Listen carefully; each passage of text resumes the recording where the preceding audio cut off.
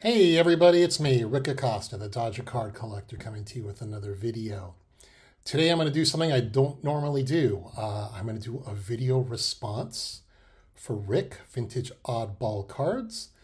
Like I say, I normally don't do these, but I thought this one was fun to give it a try. And I'm also a big fan of Rick's because he has an incredible card collection. Whenever he shows off his cards, I just sit there and go, that's something I'm never going to own, because he has a lot of great cards from the 20s and the 30s, from all eras, and it's just fascinating to watch. One of the things I always think about when I think of Rick, Rick and I are in a group text, and every so often he'll flash some cards, and I just sit there and shake my head and just go, that's amazing. But when I was watching his video for this, announcing this video response, I always say to myself, Rick and I would never get along at a sporting event, because he is totally a San Francisco guy.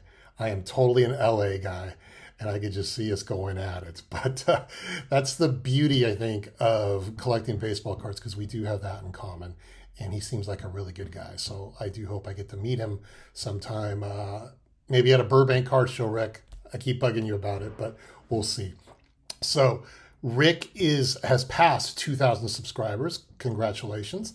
And his video response, this contest, is to try and stump John Mangini, who, in my opinion, probably has a card from every set. But I am going to try and throw him 3 pitches and see if I can get him to swing and miss on one of these.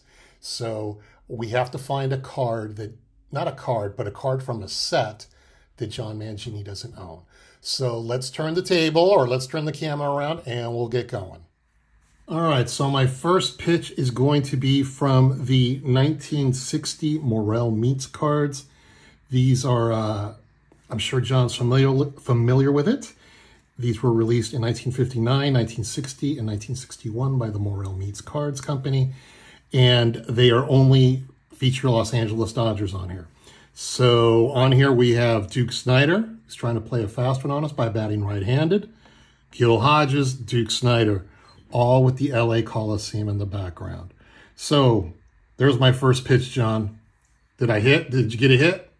Second pitch to John Mangini is the 1980 Los Angeles Dodgers police cards.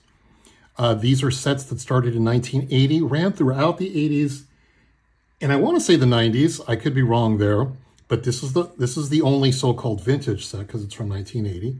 So that's the only one I own. And featured here are the famous Dodger infield from the 1970s: Steve Garvey, Davey Lopes, Bill Russell, and Ron Cey.